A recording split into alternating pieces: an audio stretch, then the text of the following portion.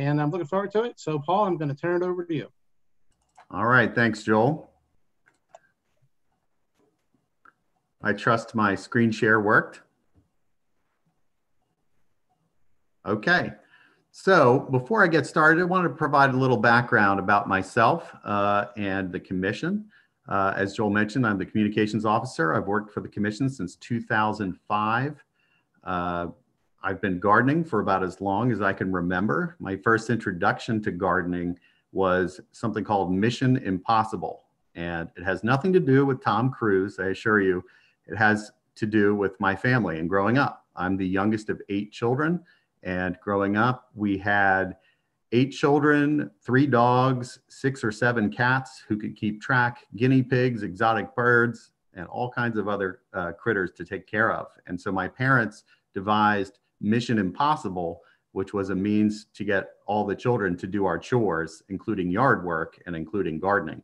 So my introduction to gardening had to do with Mission Impossible. And once we accomplished Mission Impossible by Saturday, that meant we could go out on the family outing, of course, which was on Sunday, which entailed pizza and a movie. So you always wanted to make sure you got all of your work done so that you could then go out in the family outing. Otherwise, it was very humiliating. So it started out as something that was more of a chore, but then it became something more of a passion. And I've been gardening here at my house since the early 2000s and have put in a number of Pineland species. And I have 3 different types of milkweed that are blooming currently, and a lot of butterfly type gardening going on at my house, as well as vegetables, which I'm sure a lot of people are also growing vegetables right now. So here at the commission, we want to lead by example. So in 2016, we put in a number of drought tolerant native pineland species in front of our offices, and we planted things like showy aster and sweet goldenrod. Showy aster is an absolute magnet for butterflies, such as the common buckeye you see there. We also put in grassleaf blazing star, Maryland golden aster. They're all thriving. And these are just examples of how we want to lead by example to the public and show that these are beautiful species. They're low maintenance. You don't have to add any fertilizer or any pesticides or anything for these. You don't even have to water them. And so these are some of the things I've been able to do at our office, in addition to the bog garden, which we're going to talk about shortly. And before we get into bog gardening, I wanted to provide a little background about the Pinelands. Okay, so what is the Pinelands? Is it a national park? No, it's not a national park, but we are affiliated with the National Park Service in a way, as a unit of the Park Service. The Pinelands is a vast mosaic of forests, farms, streams, and towns. In fact, it covers parts or all of 56 towns in 7 counties in South Jersey. And those 7 counties are Atlantic, Burlington, Cape May, Cumberland, Camden, Gloucester, and Ocean. And so the Pinelands National Reserve became our country's first national reserve after the passage of the National Parks and Recreation Act of 1978. And the reserve covers 1.1 million acres, or 22% of our state. So here's what the Pinelands looks like from space. So a satellite image on the left, you'll see the dark green areas. Those are areas that are forested, and the yellowish areas are areas that have, where there's been some development. In many cases, it's agriculture. And if you look at the map on the right, you'll see that the blue areas encompass wetlands, and the green areas are upland forests. And approximately 80% of the Pinelands area is forests, wetlands, and water. So this is a really special area. And it really is an animal oasis. We are home to 500 animal species, including 43 rare animals. Those are animal species that are considered either threatened or endangered. Our most famous one, of course, our poster child, is the pine Barrens tree frog. We're also a botanical treasure. The Pinelands provides refuge for 850 plant species, including 92 rare plants and approximately 27 species of orchids. Here's the white fringe orchid. Here's the pink lady slipper orchid. Here's the ragged fringed orchid.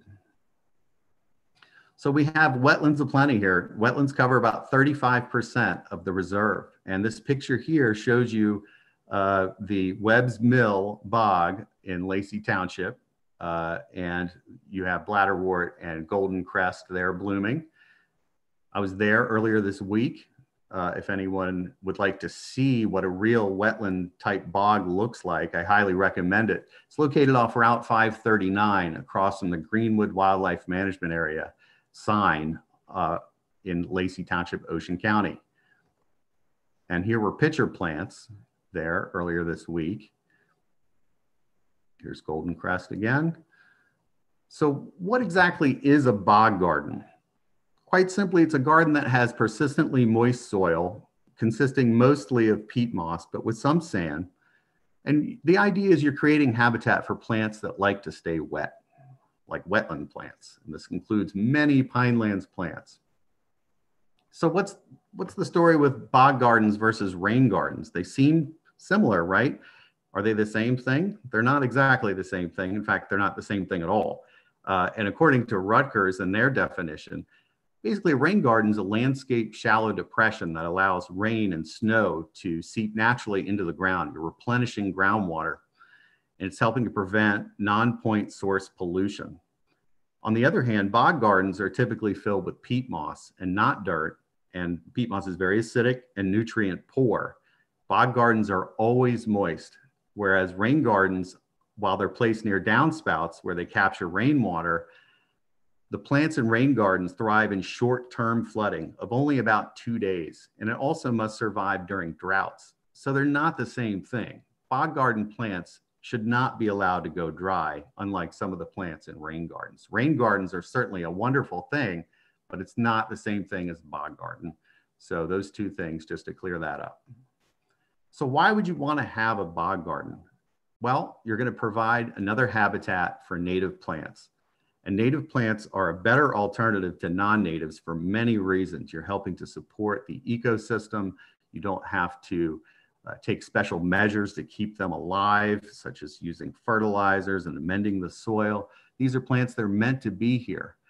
And bog plants are just as beautiful as any non-native plant, if not more so. As you'll see in my presentation, we're talking about orchids and carnivorous plants.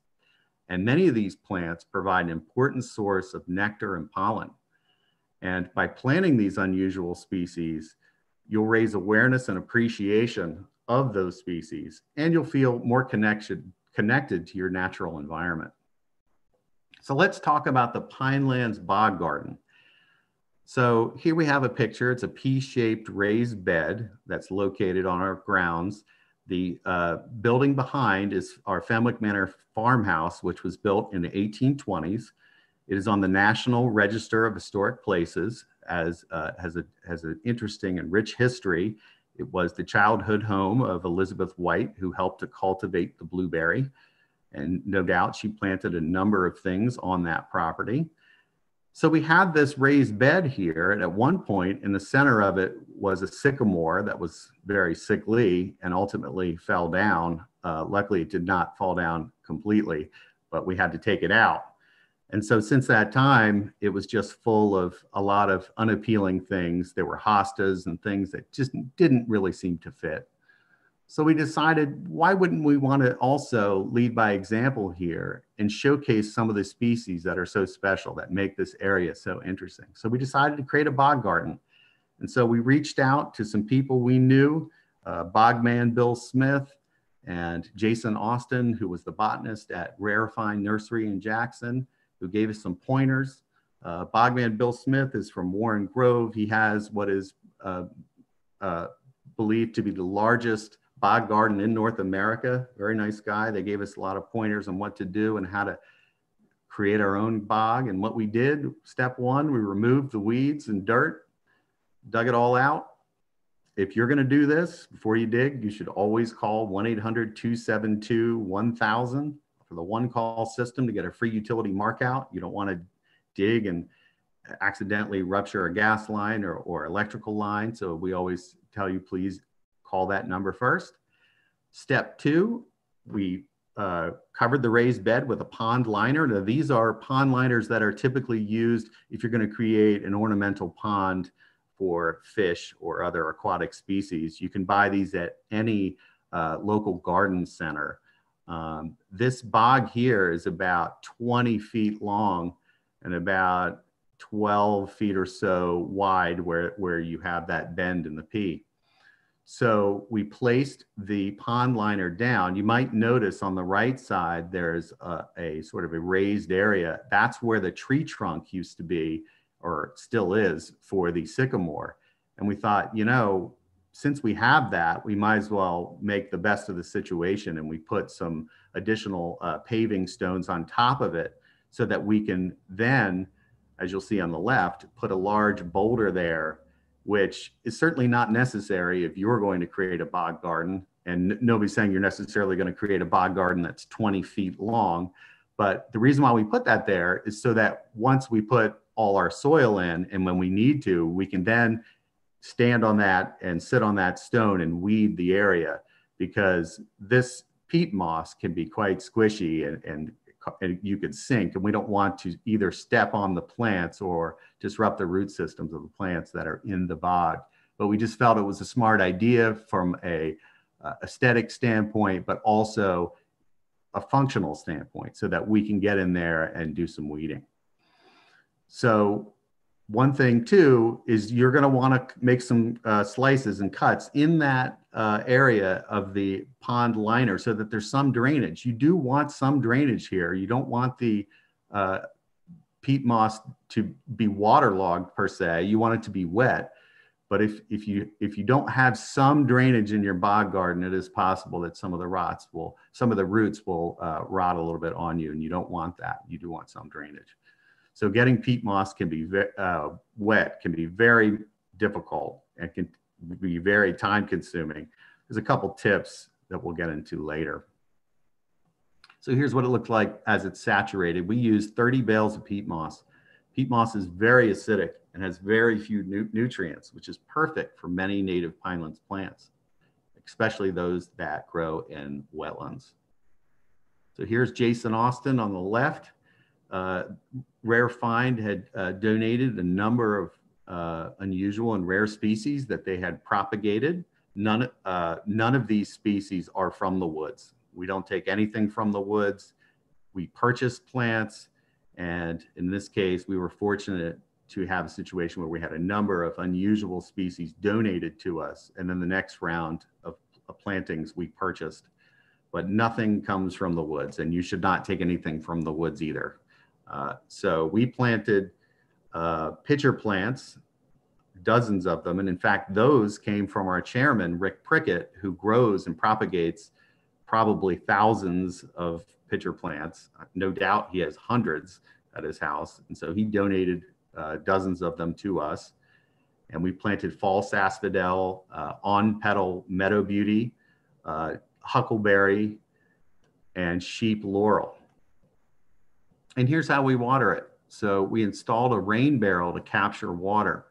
And we started to use this in the beginning. And the idea is rainwater is better for the bog than tap water, although we'll get into tap water and whether or not you can use that. And in fact, we have switched over primarily to tap water for a number of reasons. One of which is that when you use a system with a rain barrel, in our case, we would have to run a hose that would go through areas where members of our staff and the public might trip over that hose. So it can be a safety issue in some cases where you'd have to put out cones, which we have. But we still use the rain barrel on occasion. It's a good idea, but we found we can also use tap water. And we'll talk a little bit about whether or not tap water is something that can be used. So make sure to keep the bog moist, water it at least once a week, depending on rain and various circumstances. And then you'll enjoy the blooms. On the right is a pine Barrens gentian that we have blooming in our bog garden. And here's what the bog looks like now.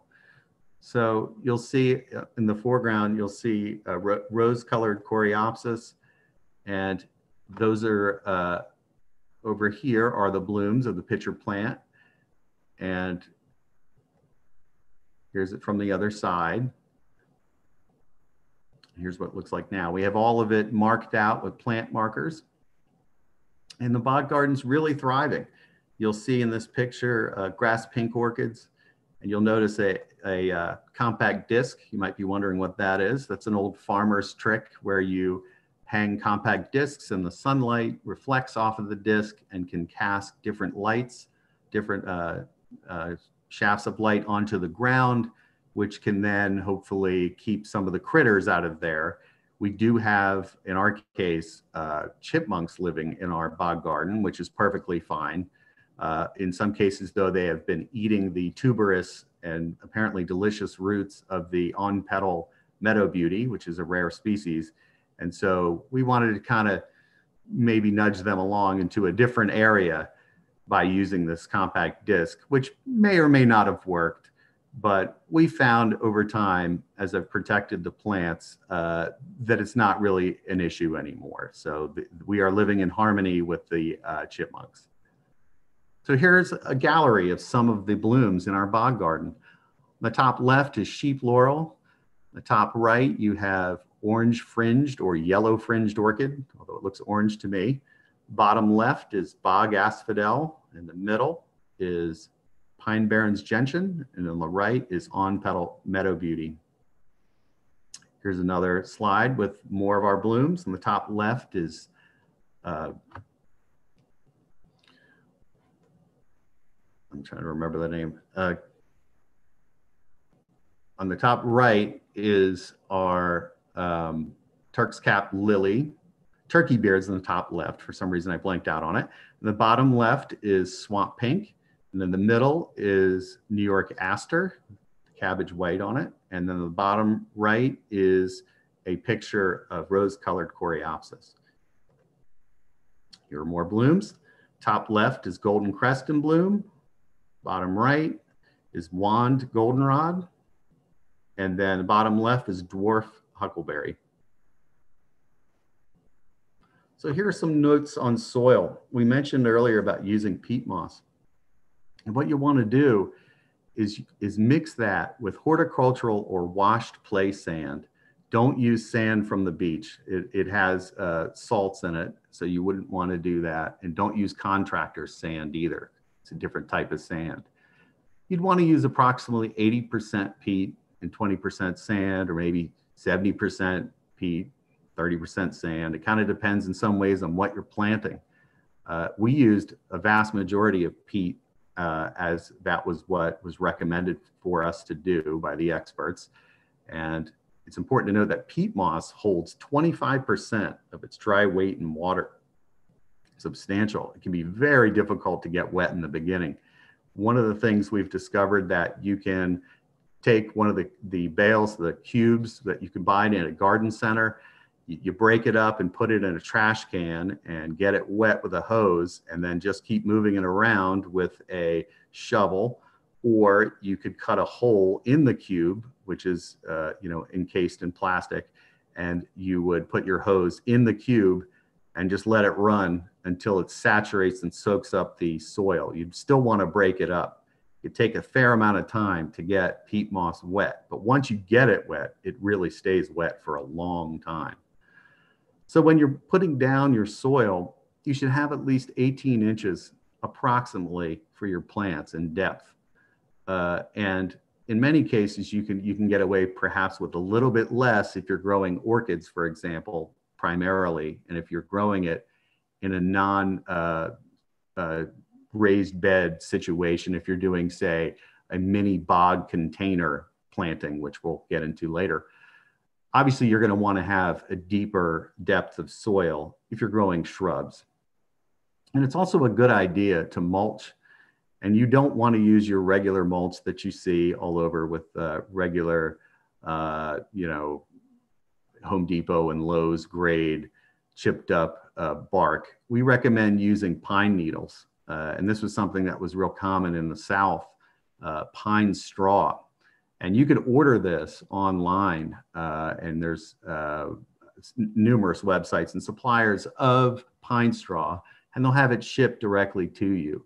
Now, granted, you could also, if you wanted to, scoop up some of your own pine needles in your yard. However, be forewarned that that will also likely come with numerous weeds that are also hiding in that those pine needles. the pine straw you buy is such that it's been triple screened, and so you won't have the same issue.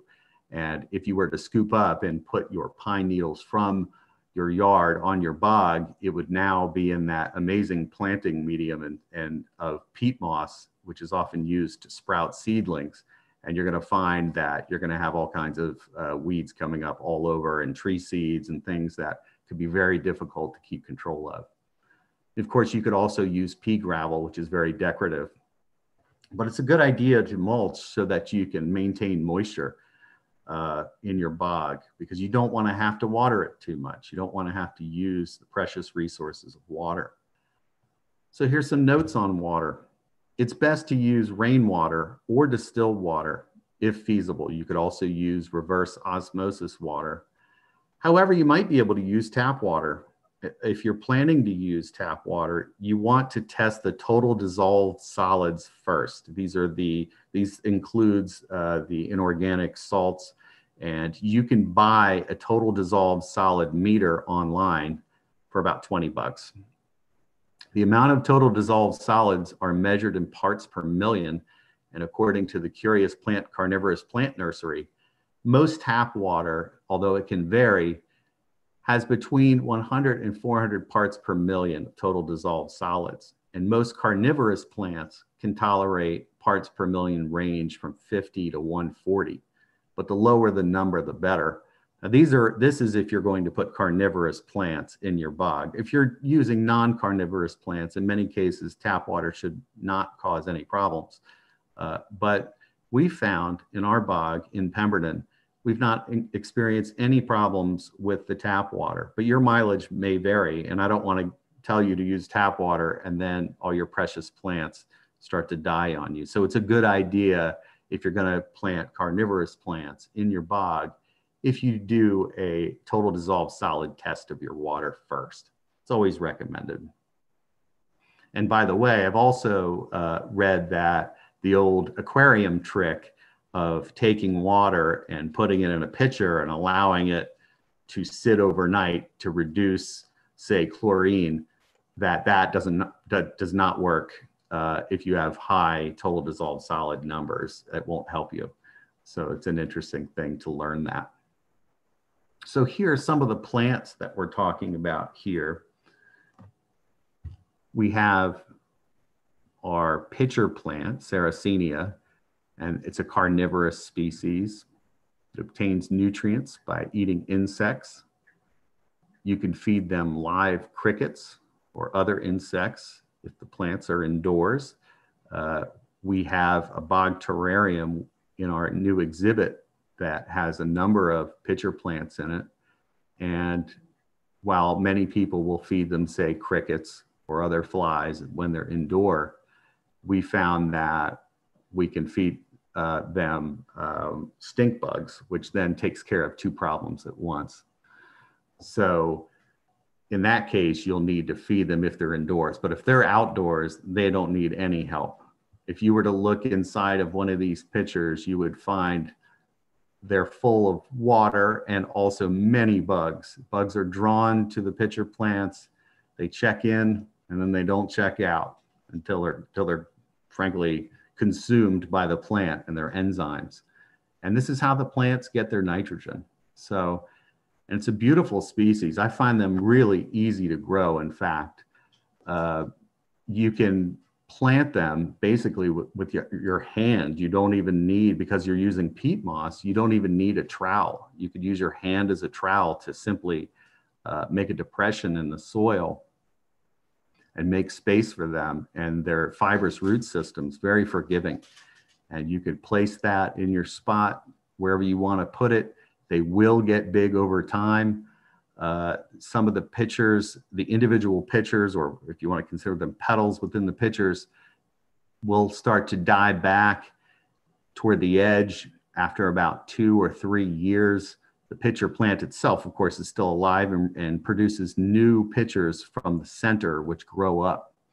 And ours are currently blooming. They've been blooming for a couple months. You'll see these sort of odd looking balls here. Those are the petals of the flower. And they really like full sun. And as they start out from the beginning, in the new pictures, as they generate from the center, they're sort of greenish yellow, and then they turn reddish purple in bright sun over time. You don't want to give these any fertilizer, and you also do not want to let these to go dry at all. That's one of the biggest problems. And I found if you keep them moist, they'll take care of themselves. The only thing you might ever have to do is, because they get so big, it's a good idea to divide them. And that's easy to do as well. You can kind of pull up, once again, using your hand as a trowel, pull up the entire plant out of the peat moss and then kind of spread it apart with your hands. The individual pitchers will kind of pull apart in a clump, and then you can divide it as you would any perennial and then plant it somewhere else in your bog garden. And they'll also spread by themselves if given the right conditions. You know, there's a lot of plant species that are self-seeding.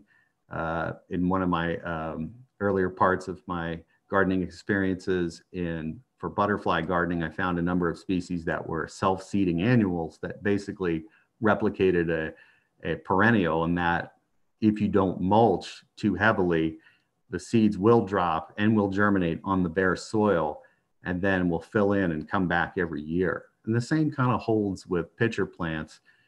And, you know, I mentioned earlier using pine straw or pine needles. Well, there's a lot of holes between there, and the seeds will fall out in the pitcher plants from the blooms and then germinate. And you'll have little tiny baby pitcher plants coming up. And that's happened several times for us in our bog. And in fact, we have so many pitcher plants now, we might need to do another division, and just to keep them nice and healthy and not too bunched up together. We have a number of species that have kind of moved in as well. Some things that are perhaps from the lawn that have jumped in there that I've been weeding out. And we want to make sure it doesn't get overtaken by some of these weeds. Because once again, peat moss is an amazing medium for sprouting anything and everything. Seems like everything wants to live there, including our chipmunks. So with all of these plants that I'm going to mention, it's important to know where can you get them. I mean, I don't want to just tell people, hey, this is really cool, you should plant this, but you can't find it anywhere. That's no fun.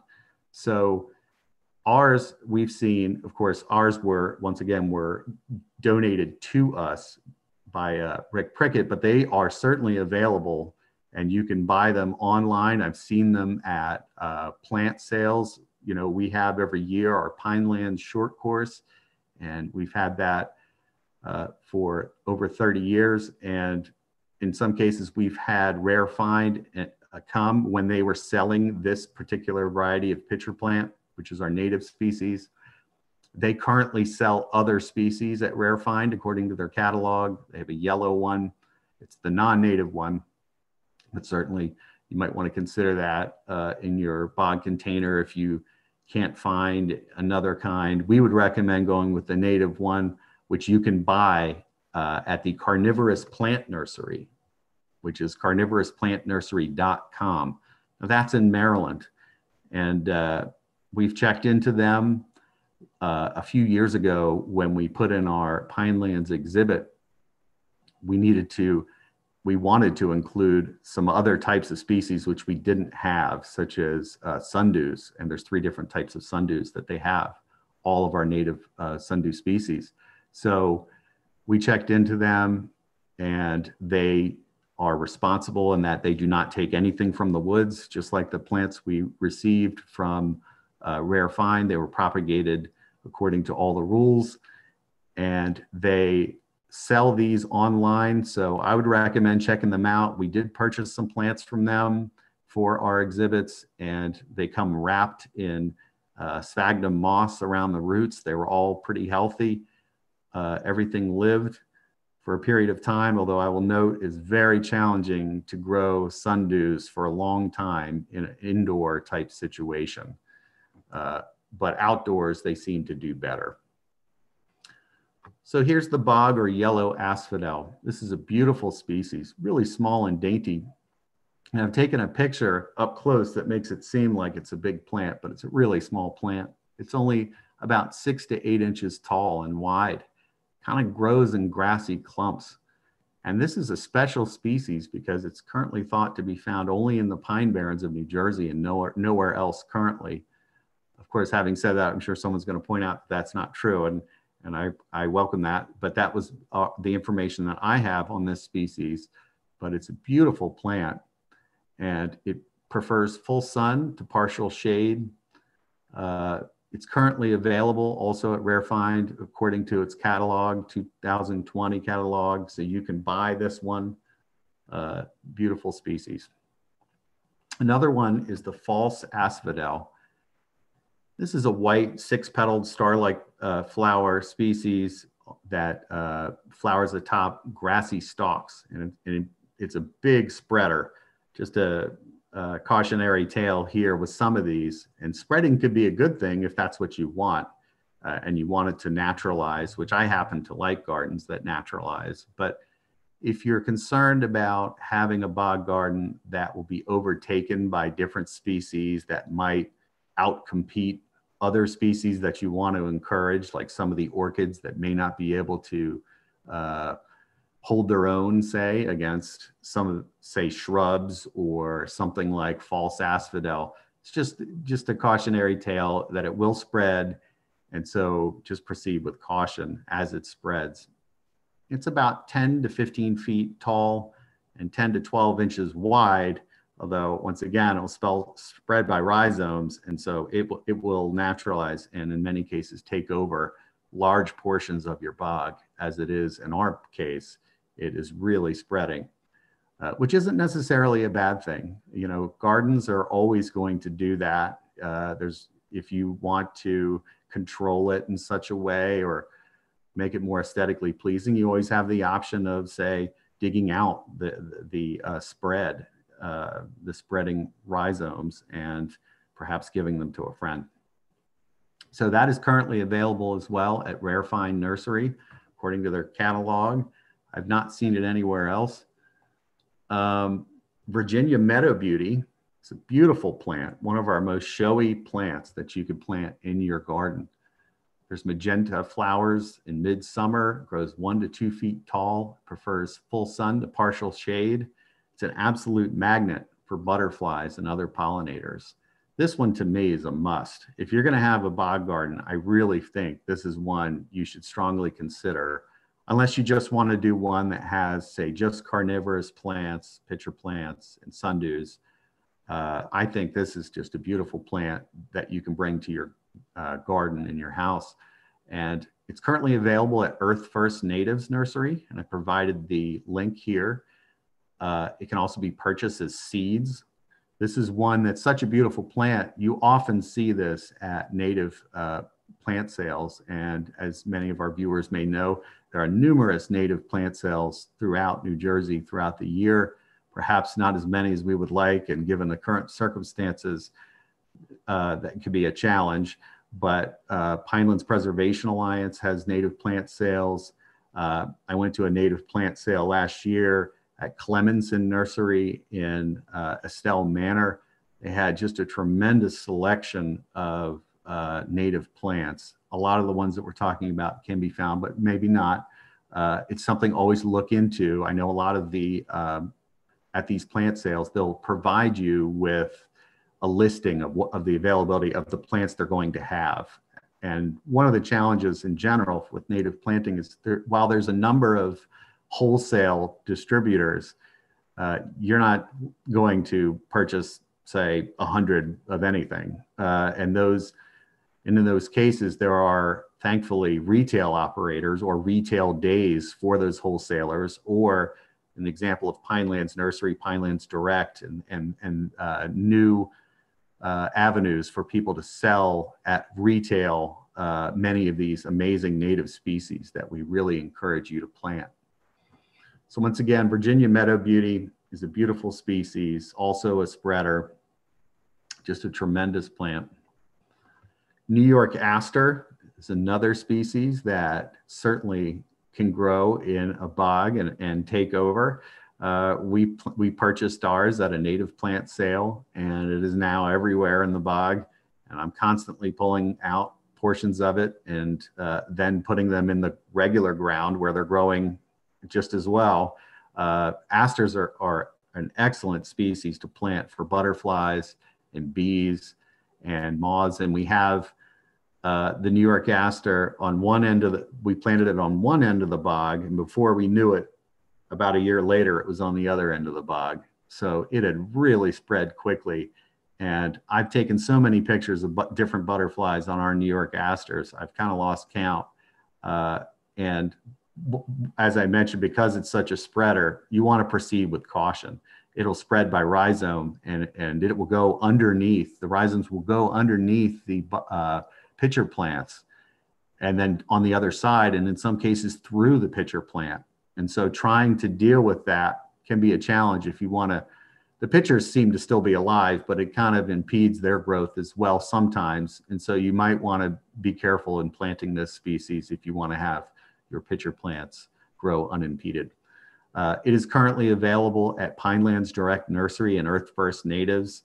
And this is really pretty common species at native plant sales. Not hard to find, but a great species to plant ultimately. I think perhaps our showiest one is the Turk's cap lily. It looks a lot like a tiger lily. These plants are just awesome. It's a showstopper with blooms from early to mid-summer. And according to the research and according to our experience, it can grow easily up to 6 feet tall and have, in some cases, we're told, dozens of blooms on them of that size. Now, ours, the most we've had, I think, is maybe 15. But it keeps getting larger and taller each year. And as such, given that it's growing in that peat moss, you're going to want to provide a stake for support. It thrives in full sun, and it's another species that butterflies are just drawn to, and it's beautiful. So you can get this online via numerous nurseries, including nativewildflowers.net. It's not that hard to find a seed either, I think. It has been available at Rare Find, and I know that because we purchased it from them. It is not, according to our catalog, it's not currently available, but I really would look into this one as a plant you'd want to put in your bog garden. So let's get to some of the orchids. We have grass pink orchid, which is in bloom right now. Ours is blooming and it is spreading, which is a good thing because it's so pretty looking and striking. And we find that each year I sort of worry a little bit, is it going to come back? And before you know it, not only does it come back, it's already blooming. It kind of starts from nothing and grows up really quickly. And it will colonize. This is one I would recommend for sure to put in your bog. It's available from the Carnivorous Plant Nursery in Maryland. According to their website, you could buy that online. Once again, do not take anything from the woods. I saw this is blooming all throughout the Pinelands right now. And here's another one, orange or yellow fringed orchid. This is a plant, an orchid species that has bright orange blooms, or in some cases yellowish in late July to late August. It grows in full to partial sun. It grows 8 inches to 16 inches. You could purchase this online from Carnivorous Plant Nursery in Maryland. And we know this because we purchased some from them 2 years ago. And I should note, all the pictures I'm showing you, except for 1 or 2, are from our actual bog. So this is the picture here of the orange fringed orchid blooming in our bog. And we were a little concerned that we wouldn't be able to provide enough moisture for this species, but it's growing just fine. And not only is it growing just fine, it's spreading as well, which is great. Rose begonia is another orchid that's blooming right now. And I saw this at Webb's Mill Bog earlier this week. You have blooms from mid-June to early July. It prefers full to partial sun. Grows 2 inches to 6 inches and can sometimes spread. And in fact, sometimes it could disappear and then reappear. In our case, there were some years where we couldn't find it. We have had it for a number of years. kind of disappeared, and then magically there it is. It's back again, which is great. And you could purchase this from the Carnivorous Plant Nursery in Maryland, although they are currently sold out. And sometimes you can find it at Rare Find. And here's some of the sundews. Roundleaf sundew. This is another carnivorous plant species. This one has sticky traps. These are tiny, dainty little plants here that grow 1 inch to 2 inches. They prefer full to partial sun. This is one of the sundews that can grow and can be grown in bog terrariums. After speaking to some of the people who I know who are into bog gardening, they had cautioned that, yes, you can grow these indoors in terrariums, but they don't tend to live very long in that type of environment. It's best to live them out, to plant them outside and allow them to live in that environment. With any of these bogs that we have, whether it's our bog terrarium that we have in our exhibit or our bog garden at the office, the idea of it in many cases is that it's a demonstration garden. We want to demonstrate to the public that this is what we have growing here in the Pinelands. And in many cases, people won't be able to see these species because either they don't know where they are, or they're perhaps leery about venturing out into the woods and grappling with all the various bugs such as ticks and other biting insects that they might encounter. So we're bringing the Pinelands to the public through these bog gardens and terrariums and showing them, look at these amazing species we have growing here, with the idea the more that we raise awareness of these species, the more people will appreciate them. And in the end, hopefully people will then support our protection of these species. So this is one here that you can see at the Webb's Mill bog in Lacey that I mentioned earlier. If you look closely enough and know where to look, it's definitely, you can find these there, and they're available for purchase at the Carnivorous Plant Nursery in Maryland. Spatulate leaf sundew is another one that you can also purchase from that nursery, and it has spatula shaped leaves, which is where it gets its name. It flowers from June to August with about 3 to 8 white flowers. It grows about 1 inch to 3 inches. Can be grown indoors once again. It prefers full to partial sun. And here's the threadleaf sundew, which is the tallest of all of our sundews, which grows 4 inches to above a foot. Prefers full sun to partial sun, and it flowers from May to June. As you see in this picture, here's a picture with the flower up top. It is available for purchase at that same nursery. And I thought I would put in an example of a shrub, because I think, you know, depending on the size of your bog, like if you're going to grow a bog as big as the one we have, you might want to consider it. But if you're going to grow a smaller one, I'm not sure that's a good idea. And the reason for that is this particular species, among many others, will spread and can take over. And if that's not an issue, then that's fine. But we found in the one that we received as a donation, it was part of a clump that included several other species, including dangleberry and huckleberry, and it has kind of taken over in some ways, but it's a beautiful species all on its own. And it is commercially available online. And of course, it's related to the mountain laurel, but it's just a wonderful plant to have in your garden. If you can grow it in non-bog conditions as well, I'd recommend that. It grows about 5 to 6 feet tall and wide. And ours bloomed a few weeks ago, and I posted a number of photos of it blooming on our Facebook page. So here's some alternatives. You don't need to have a big bog like the one we created. You can have a container bog garden or a mini bog, as you see on the right. Here's an example from Rare Find's website where you can buy it as a kit. And you could also schedule an appointment, or at least you could schedule an appointment prior to our current circumstances to learn more about how to create a bog garden. And I have here a link that I want to share real quick, if we can get to it. Here's an example of how, here's some directions on how to grow your carnivorous plants in a mini bog container. And this is from the Brooklyn Botanical Garden. And so what you'd want to do, and I'll provide this link on our website as well. You could purchase a rigid liner from any garden center, about 9-gallon black liner. And then you would also have a about 6-inch tall pot in the center with drainage holes. You would put in lava rock, as you'll see here. And there's that pot we showed earlier. Now the reason to have that pot, the purpose is for watering. So you fill around the pot with peat moss and sand. And then you could water it in the center. And then you plant whatever species you want to plant. In this case, they're recommending 2 different types of pitcher plants. The trumpet pitcher, which is not a native to Pinelands, but purple pitcher plant is a native. And here they're showing the grass pink orchid as an example. And there's their final product there.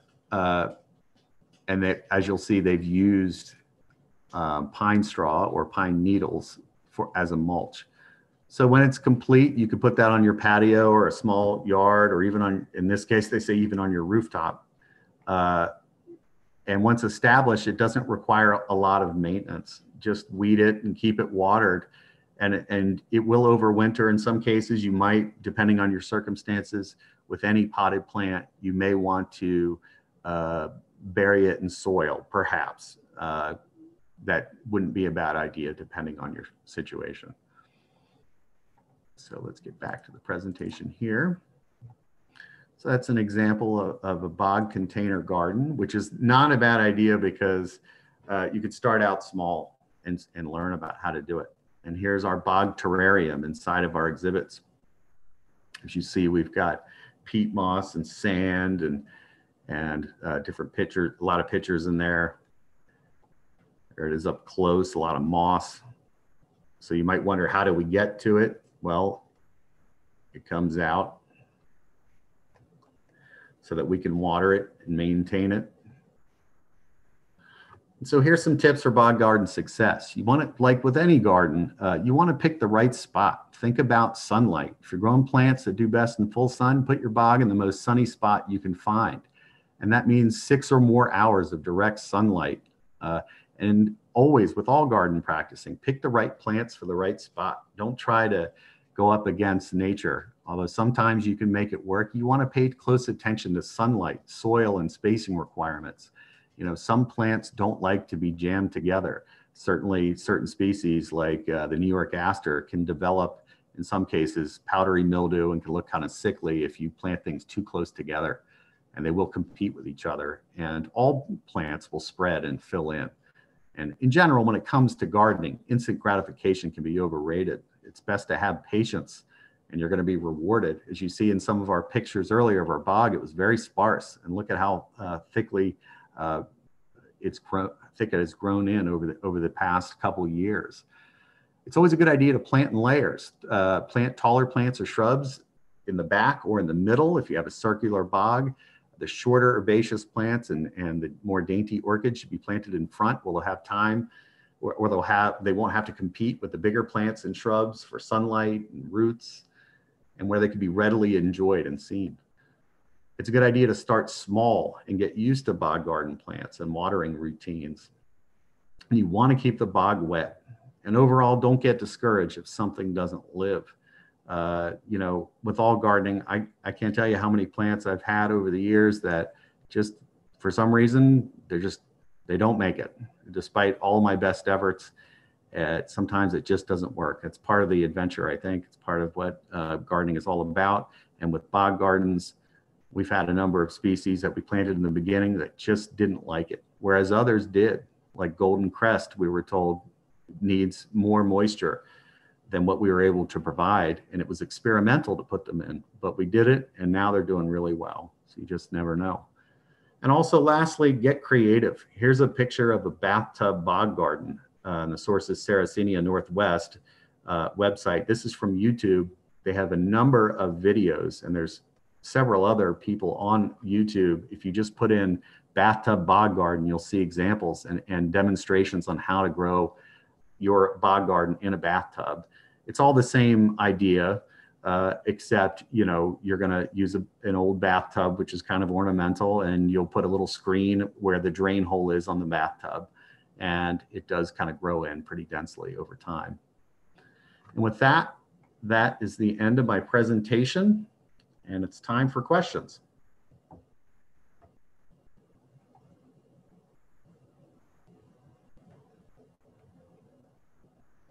So if you have any questions, please call in at the number above. We've provided the meeting ID number. And please remember to mute your computer while calling in so that we can avoid echoing. There is a 30-second delay between the YouTube stream and the live call-in.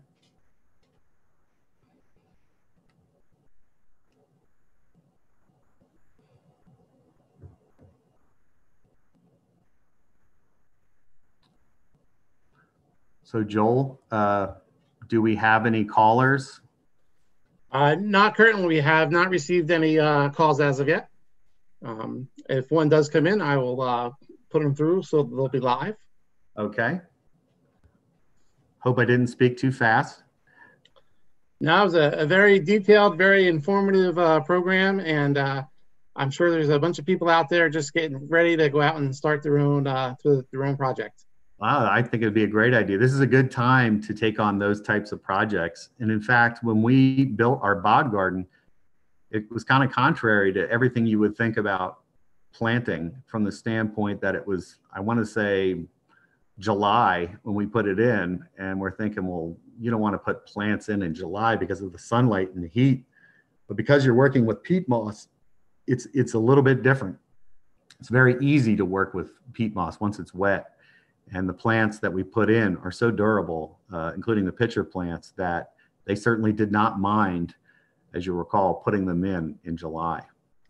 And they yeah, you know, you can't really overstate the time it takes to get that peat wet. It's something you really got to have some patience with, because it really, especially if you're using a large amount, you need a lot of water, and it's certainly something that's not going to take right away.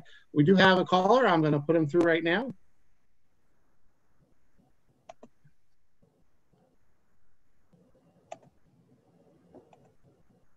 Hello, you are live with your question.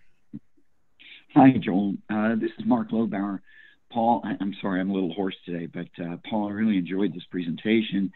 I'd like to know if you could speak a little bit about spreading out the blossoms over the summer season. I mean, you talked a bit about when some of those flowers, the asphodels, the sundews, when they begin to blossom, but didn't say much about when they end. And I would love to plant a bog garden that would have blossoms occurring throughout the summer. Is that possible?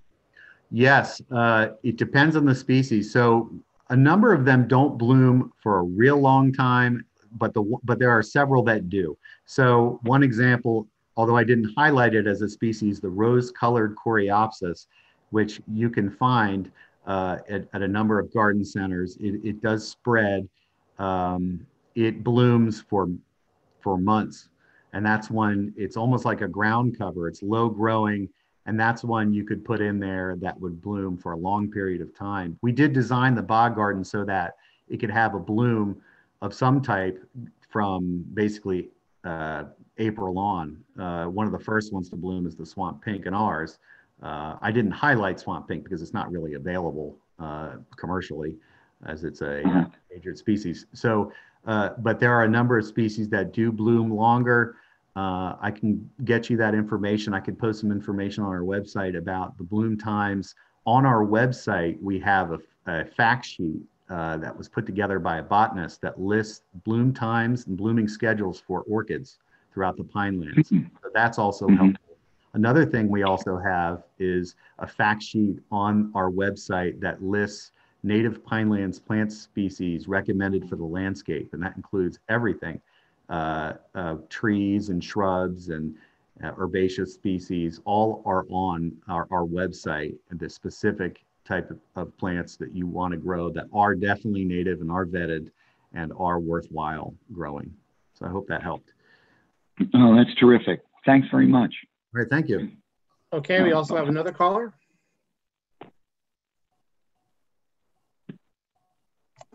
trees and shrubs and Hello, you are live with your question. Yeah, hi. I was wondering if you could have the speaker point out some nice places for the public to walk to see some of the bogs. Oh yeah, so earlier I mentioned Webb's Mill. That's a tremendous location to see this type of wetland and all the plants, many of the plants that I mentioned earlier. That's on Route 559 in Ocean County, easily accessible. And the beauty there is that it has a boardwalk, like it's like an aluminum boardwalk that allows you to walk over and inspect the plants. That's one of the best places to go to see a lot of these sites. Joel might be able to help me out with other examples. You know, another good example is particularly along the Batona Trail, which is a trail that runs through 3 state forest areas in the Pinelands, where the trail runs through some of the wetland areas, particularly the cedar swamps. You'll really get to see a lot of these plants in nature. And that's a great place. It walks right through the swamps, and you're, again, in most cases on a boardwalk, and you can really see how they are, you know, by themselves in natural. Okay, terrific. Okay, thank you so much. All right, thanks.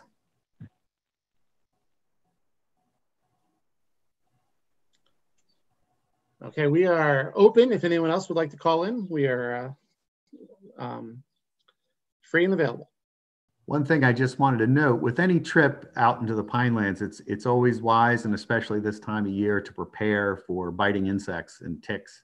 So, you know, prepare yourself for that possibility. Yeah, and along those notes, you know, a couple easy things. You can wear long socks. A lot of people wear 2 pairs of socks, maybe one long pair of socks, and then another pair of socks outside of their pants to keep the ticks from getting in. And then if you are going to spend, you know, any time at all really in a grassy area or the woods, you do want to physically check each night. When I get home from the field, I'll take some time right away, and I'll just do a thorough check for ticks, because some of them are small. Particularly this time of year, there's some of the larval and nymph-sized ticks, and you can barely see them. And once they bite you, you'll be quite aggravated for a while. So it's good to take those precautions. Yes, I've learned the hard way over the years, for sure. But I went out yesterday and I took precautions, and everything worked out.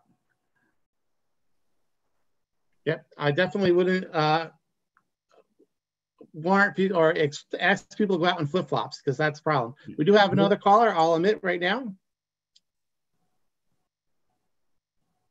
Hello? Hello, you are live. Hi, I had a question for you. Is there a way to grow like a pitcher plant or bog plants in my pond, like in a floating planter?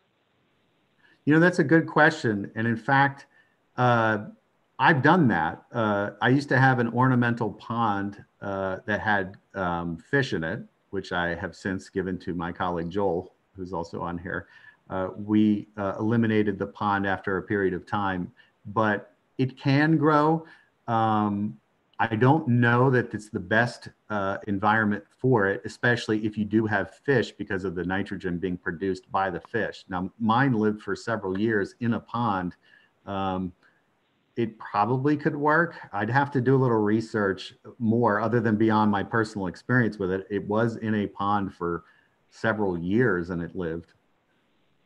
That's okay, or just other kinds of bog plants, would they perhaps work? I'm just looking for some interest in it, and since it's already been built, it's not like I can create a little side bog area, which sure, you know, I would have liked to have done. Well, you might be better off planting a number of aquatic pineland species in there, and those are certainly available. Things like white water lily, and I'm trying to think of some of the other, golden club, and then pickerel weed, which is a beautiful plant that you can find. It's purple, and that will grow really well in a pond.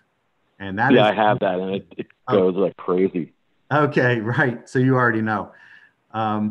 Yeah, I mean, I didn't do that much research on growing bog plants in ponds, but other than my one experience of growing a pitcher plant in a bog, which it seemed to have worked, it was in a aquatic pot that had aquatic soil in it, as you're no doubt familiar with those types of pots. it did work, but I can't really necessarily recommend it because I don't know enough about it. Okay, well, it's worth I'll give it a shot. Okay. Thanks a lot. It was a great presentation too. Thank you very much.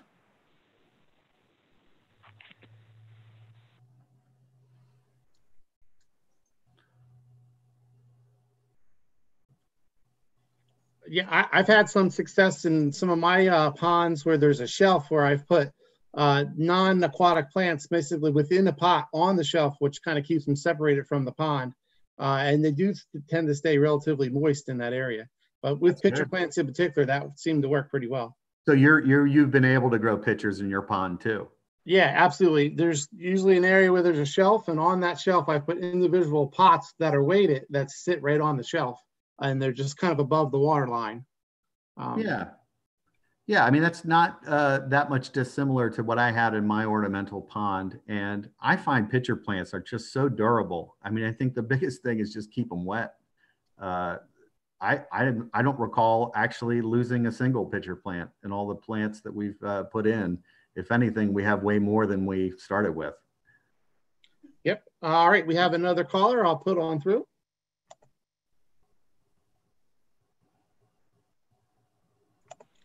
Hello, you are live with your question. Yes, I have an old pool that I sort of let go, and I was considering making it into a pond, kind of maybe a Pinelands type of pond, and wondered if you have any recommendations or guidance on how to do that. That's interesting. I don't know that, I'm sure people have done that before. And in fact, I heard from someone recently who was talking about getting rid of their pool and doing the same type of thing. I don't have any experience with that, with converting a pool into a pond, but I think it certainly could be done. I don't see why it couldn't be done. And then you could grow any number of aquatic species in there. And in many cases, perhaps some of these carnivorous species, such as pitcher plant, could also be grown in there.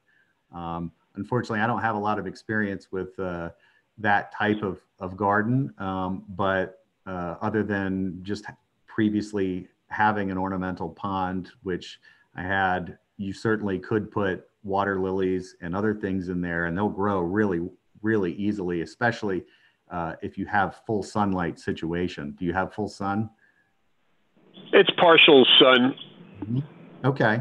Well, you probably could grow a number of things in there that are Pinelands aquatic species. And as I mentioned earlier, we have on our website, and I can provide this link after the meeting, or if you want to email me at info@pinelands.nj.gov, or just go to our website and send an email to any one of those addresses. I can send you a link and some information to that fact sheet I mentioned, which includes recommended aquatic species to plant that you could put in your converted pond.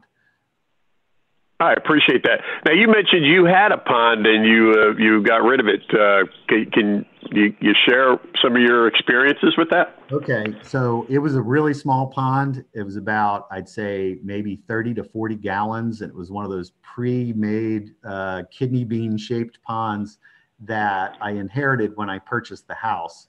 And one of the issues for me, I felt, because of the size of it, unlike larger ponds, it was harder to maintain because I had fish in there, and the filtration system and my house backs up to about 20 acres of woods, and all the leaves that would fall in would then break down and create issues in the pond itself of too much nitrogen loading and algae and trying to maintain the filtration system. And then also making sure that in that case, because it was a smaller pond, it could actually freeze solid.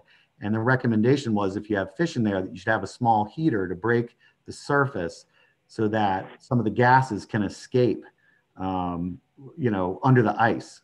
Now, in your case, I don't know that it would freeze over entirely, where that would be an issue at all. Joel could probably give his experiences on having a pond, because he has a bigger pond than mine was. And so we just felt it was too much maintenance to deal with this pond. And so at the same time, we also put a deck on that took the place of it was just a personal sort of decision to get rid of the pond because of the maintenance, but more about because we were putting in a new deck. Right. Well, thank you very much. Appreciate it. All right, thanks. I have had a relatively similar experience. I was kind of inherited a long, maybe 25 foot by 3 foot deep concrete pond. And over time, the concrete started to leak. So we put a liner in, and that pond's done great. I've got a variety of lilies, a variety of plants, lots of, we didn't have fish originally, but now we have fish. And one of the side effects is there's a lot of dragonflies, and they seem to really do a great job with the mosquitoes in our backyard. So the one precaution, we do worry about the leaves. So come fall, I'll put a net over top just to keep the leaves out, because all those leaves eventually fall down and get the bottom kind of mucky. I don't have filtration because it's so big. I just run a few fountains and a few waterfalls and just try to keep the water generally running. And with the addition of the fish, between the fish and the dragonflies, I have no mosquito problem whatsoever at all. Ah, there it is. Yeah, that's interesting. I have a built-in pool, just as you described, and I've had the same. I kind of let it go, and I've had the same exact experience. The frogs have moved in. There's no mosquitoes. I thought I'd have a mosquito problem, and I think the frogs are just chomping on them and all the other insects. And now I just want to make it more of a controlled environment. Let's put it that way. Yeah, I mean, I've done some maintenance over the years. This is why I use the netting. So every couple of years, without the net, I'd go into the bottom and really take out some of that muck. But since I use a net now in the fall, it seems to really prevent that extra debris coming in and breaking down. Huh, interesting. Well, thanks again.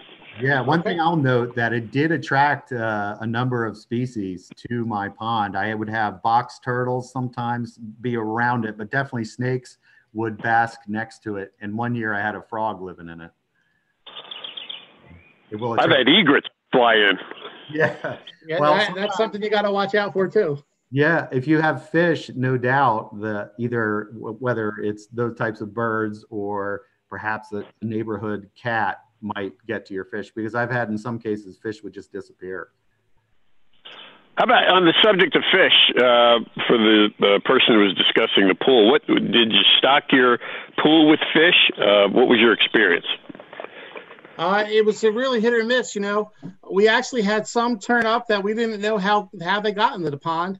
And then over times, I had a few friends gave me some of their fish, and we've just added them in as time has gone along. But at one point in time, we had no fish at all, and that was on purpose. And then out of the blue, I started finding fish. So I'm really not sure how they got there. Could have been dropped in, may have been there all along in the mud, but that's always been a mystery. Huh. Okay, thank you. Yep. All right, thanks for calling.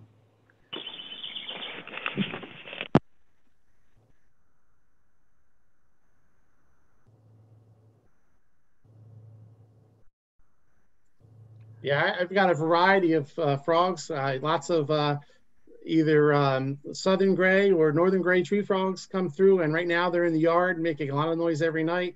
There's certainly a few resident green frogs that are in the backyard. I've seen the occasion of spring peepers for sure, and they all are drawn to that particular area. I also have a resident gardener snake, which I've seen in the pond, I've seen next to the pond, and I think he has, part of the diet there's some of the baby fish, because that's the only reason I would see him crawling up into the pond, which I've caught him in the pond a few times. Oh yeah, makes sense.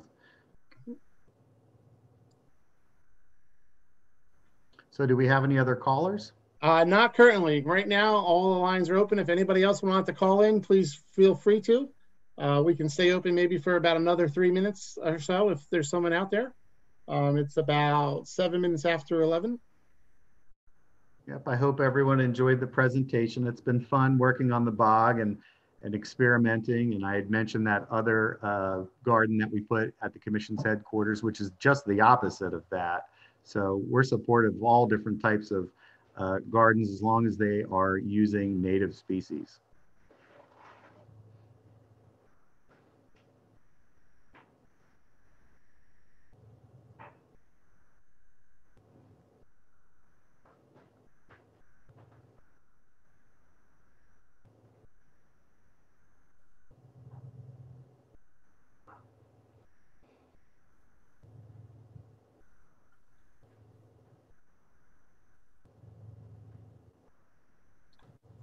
just if anyone's still listening, I'll let you know that next week's program is going to be Jen Balava, and she's going to be presenting a program on lichen and fungi in the area, some of the native lichen and fungi, and it'll be, again, same story, 10 o'clock in the morning on Thursday, and that'll be next Thursday. All right, great.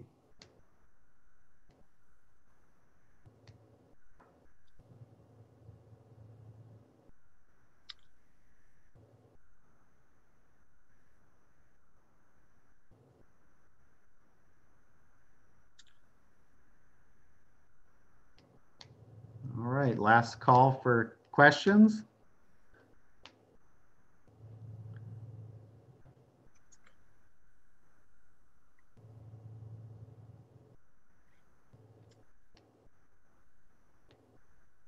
Well, great job, Paul. It was a very informative program and some great pictures. Really neat to see some of those rare Pinelands plants up close.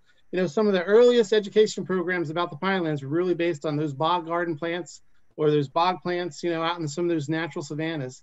And that's one of the really unique parts about the Pinelands is we have these savanna areas where the water table comes to the surface, and that provides this beautiful environment for many of these orchids and some of those showier plants that we saw today.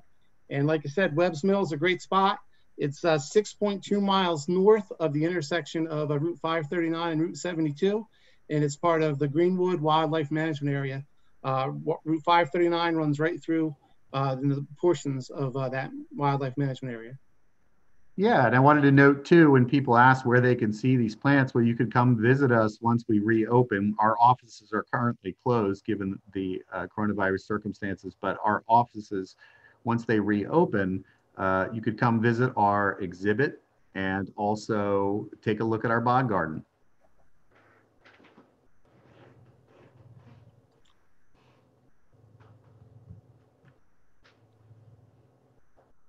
All right. On that note, I think I'm going to shut down the stream. Again, thanks a lot, Paul. That was a great program.